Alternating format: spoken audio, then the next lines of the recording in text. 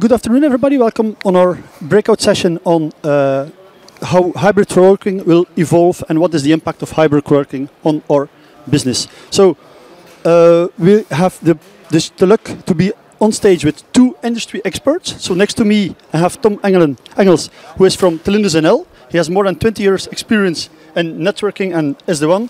And next to Tom, we have Anne-Gaelle Santos from Fortinet, who also has a ton of experience in the industry. So I'm very glad I have two very big experts next to me. So let's dive in this topic, Tom, and let's see where we go and start off with the impact of hybrid work. So thank you, Kristof. So what is happening in the market? First of all, over the past years, we all started working in the cloud, so we are in the middle of a cloud shift. And a year ago, or a few years ago, we had an unwanted visitor, the COVID pandemic, and that overnight changed us from office workers to remote workers. We had to work from home, and whether you call it remote work, hybrid work, work from anywhere, or from home, it is here to stay. So the way we work totally changes.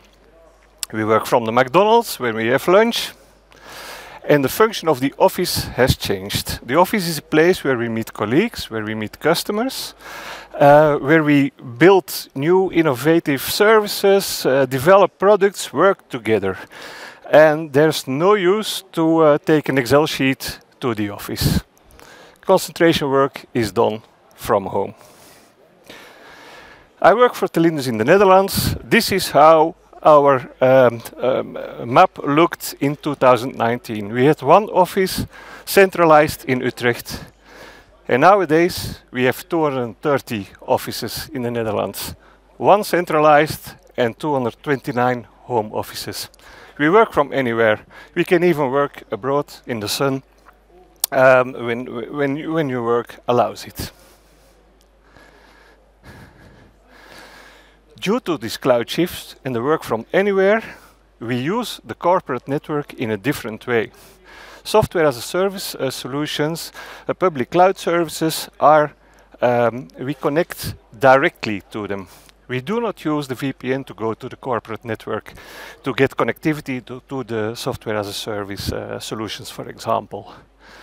During a pandemic, when a regular sales guy had to work, he had to, what did he need? He needed Office, Teams, Salesforce. So there was no use for him to connect to the office every day. And that's really a threat for the way IT departments used to run their networks. Connectivity was essential to push updates and make sure that everyone was safe. Because the third thing happening is that the attack surface becomes a lot bigger. Cyber threats are growing, and the service is bigger, so we need to do something. Indeed, Tom. So you will see, Tom has already now explained a number of use cases where we have an impact, and what is this causing for our solutions and our companies to have a good view of that impact. So also, maybe something I forgot in the beginning, on the seats you will find a small card, and this card will lead you to a bingo where all those impacts that John just described are mentioned, and you can then later on in the booth of Telindus NL, where Tom and his colleagues are present, you will be able to fill in the bingo and play the bingo game at the impact. So, but now Tom, to come back to the impacts, on what is it making it? Yeah, first maybe you have to come back to the bingo. If you play the bingo at our booth and you win, we have a very nice set of SASE socks for you. I will explain in a minute why we call it SASE socks. Indeed. So, but okay, let's go back to the subject. And Tom, so how will this approach of SASE and how will this approach of hybrid working now impact our IT and security management? Yeah, it is really a concern in the boardroom. In this picture we see the security officer talking to the IT manager and the HR director, because the new way of working has impact on all these disciplines. We have some resource data on that. 84% of companies support hybrid work. 50% of workloads run in the public cloud, and 47% have remote working challenges. So Tom, okay, now we know what are the use cases, what are the risks, but okay, what is now the solution? How can we help our customers to solve those threats, those complex use cases that we have seen, and what is the way forward? Yeah. Before we go to the solution, I would like to recap on what I just told. So on one side you have the users, on the other side you have the applications. Users work from anywhere, use a number of devices, and the applications and software lives in a combination, in a multi-cloud environment, a combination of public cloud, software as a service, private data center, and hybrid data centers. So basically, you have in one direction you have the work from anywhere, in the other direction you have the cloud shift, and that creates two edges, the user edge and the cloud edge. And in this picture you really see the physical distance between users and application. That means you have to do something on the business continuity between this user and application. That's what you do on networking side, and you have to make sure that it's secure. The proposed solution here is invented by Gartner, and it's a framework, and it's called Secure Access Service Edge. So secure access and connectivity to the new service edges, which are the cloud edge and the user edge. And then, to get full control, you need one more thing. That's digital experience monitoring. How to get control over the user experience with the user working from home, using a home network, connecting via internet or other connectivity services like MPLS to their cloud resources. Digital experience monitoring enables you to proactively monitor the user experience and to help users before they lose their connectivity. So what you see in the picture is not digital experience monitoring, this is digital experience polling. So you need applications to do that. Okay, thank you very much, Tom. So you brought us what are the problems, what is the impact of the potential problems, and how we solve it. But okay, now let's, of course, we have our second speaker here. So Anne-Gaelle, can you please explain us how Fortinet will address the problems that Tom explained, and what is the approach and how you, as Fortinet, will bring potential solutions to our customers here in the meeting? Thank you, Kristof, and thank you, Tom. First of all, I would like to ask the audience to nod as I speak, because it's very unsettling and not to hear us talking. So, as Tom has explained, it is more and more complicated for businesses out there, because the number of use cases that they need to be able to cover is ever increasing, and it's increasing for three different reasons. As it was explained, we are changing the way of working, more and more hybrid work. You have to cover your global travelers when they are working from the airport or abroad, but you need also to accommodate new type of users, such as contractor, for example.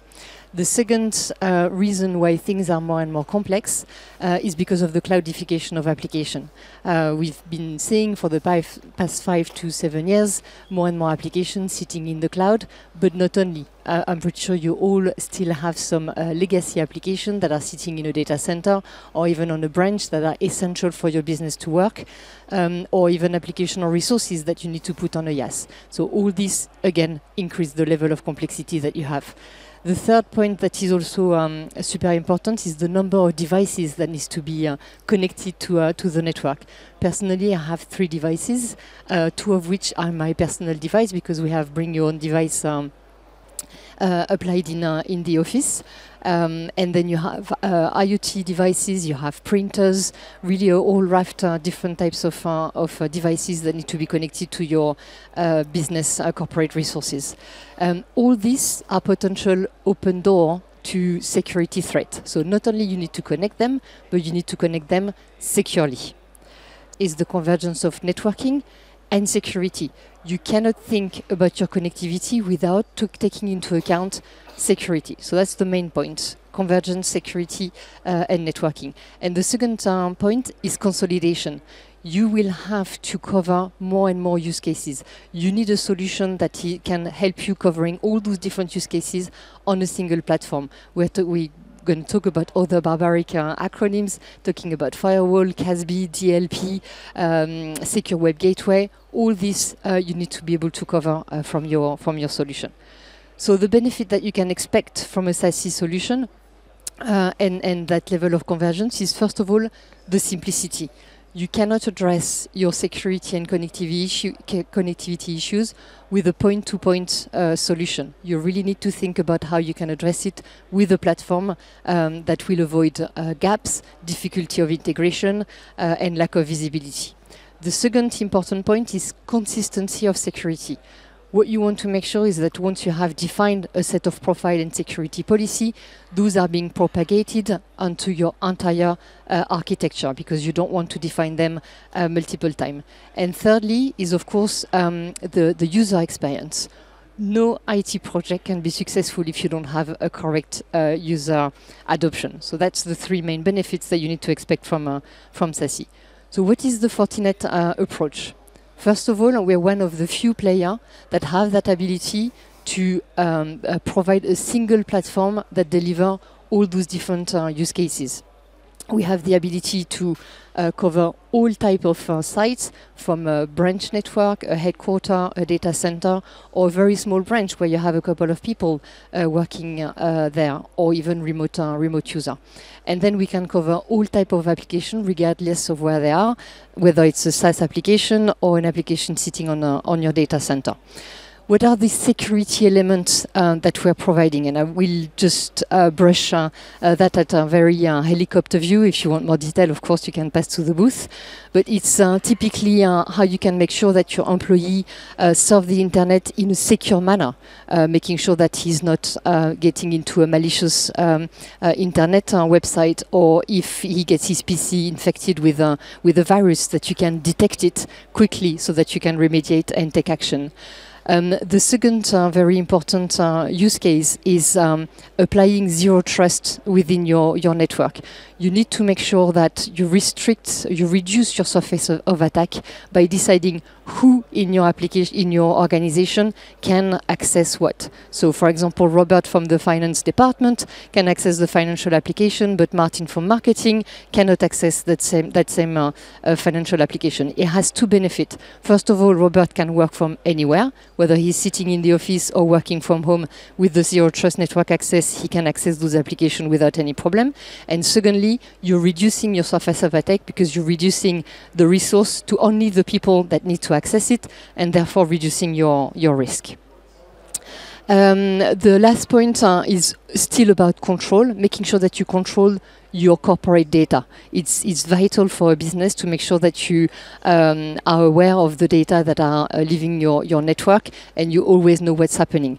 So that's why we have a CASB capability. So what is CASB? It's really preventing your employee to use applications that are not corporate application. If you decide that Dropbox is not an application that you want to your employee to use, you can block it. But also making sure that the SaaS applications that are corporate applications can be controlled, and you know exactly what they're doing. So if there is someone who decided by mistake to take your whole file of customer names with all their credit card data, you really want to know whether this has reached a Dropbox or something outside of your network. So keeping the control on your data is absolutely essential as well.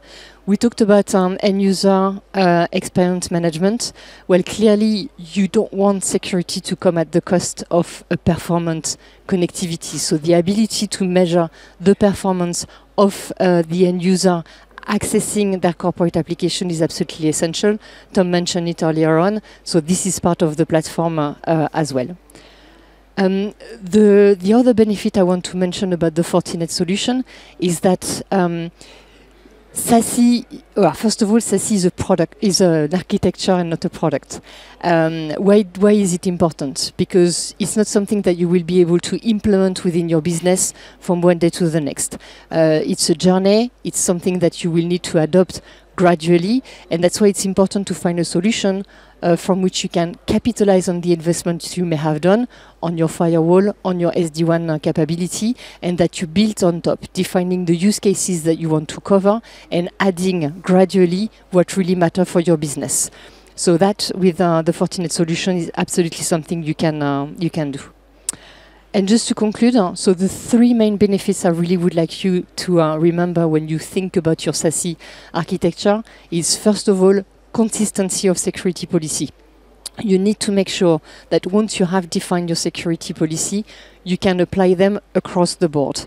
Because it's important for the second point, which is the end user experience. You do not want your user to have a different experience whether they're sitting in the office or if they're sitting at home. If they can access an application or a resource of your corporate network, they need to be able to do the same way wherever they're working. But on top, you really don't want to rely on your user to switching on a client or something to make sure that they are secure. And the third point is, of course, about operational efficiency. In order to propagate the security policy across your network, you need to make sure that you have the tool or the right partner in order to make that possible. That's the only way you can achieve consistency. Thank you, Anne-Gaelle. I know that everybody will now be dazzled by the solution that you can provide and how we can approach the way to SASE. So, but looking now a bit back, and what would be now the key takeaways, Tom, that our audience today should take from this breakout session, and what do you give as an advice, as expert in your domain, to the audience here today? Yeah, I think SASE is not a forklift upgrade. I think that's a takeaway. So it's a framework with multiple building blocks, and depending on your situation, you choose your road to SASE. So, for example, if you need to do something about connectivity, you start with SD-WAN, but in another case, maybe you need to replace your firewall, and then you choose a cloud-delivered firewall. And keeping the road to SASE in mind, step by step, you build your road to SASE and you come to a complete solution. And now, Anne-Gaelle, what would be then, of course, the Fortinet key takeaways on the session? Well, first of all, of course, is if I'm going to preach for my own house, is choosing the right security solution. So the technology is absolutely essential. But as I said earlier on, there will be no project that is successful if you're doing your security at the expense of connectivity.